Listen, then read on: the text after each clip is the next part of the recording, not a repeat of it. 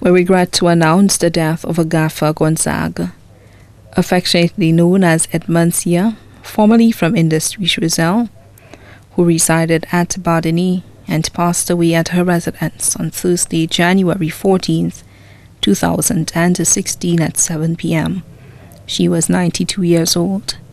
The funeral service of the late Agatha Gonzague, affectionately known as Edmundsia, will be held at the Holy Family Roman Catholic Church in Jacmel on Thursday, 21st January 2016 at 3 p.m.